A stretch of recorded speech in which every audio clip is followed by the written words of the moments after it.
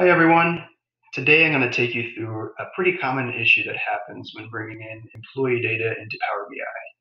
So a fairly common column that would exist in an employee table would be employee ID. And a lot of the times, employee ID has a specific number of digits in it. When employee ID is all numbers, sometimes leading zeros get cut off. For example, in this column of fake data that I've created, our employee ID is 5 digits long. And you can see that some of the rows have 5 digits, other ones had leading zeros that were cut off. And this is because it's a whole number and it cut off the zeros. So this can cause issues when creating relationships between tables.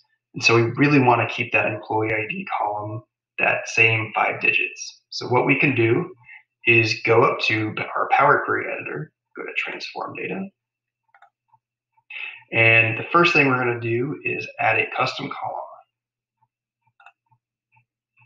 So we'll call this column 0.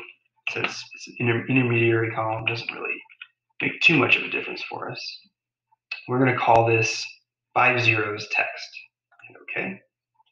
The next thing we're going to do is make this employee ID column text as well.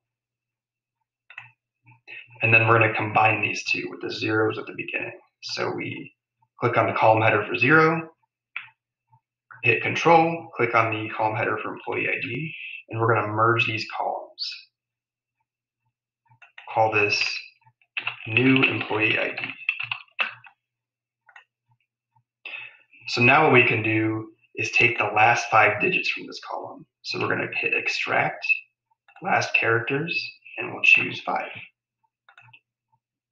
So now we've got an employee ID with 5 characters, regardless of if the leading zeros were taken out or not. So we've got employee 12 has those 3 leading zeros. So that's how you can create a consistent column for employee ID.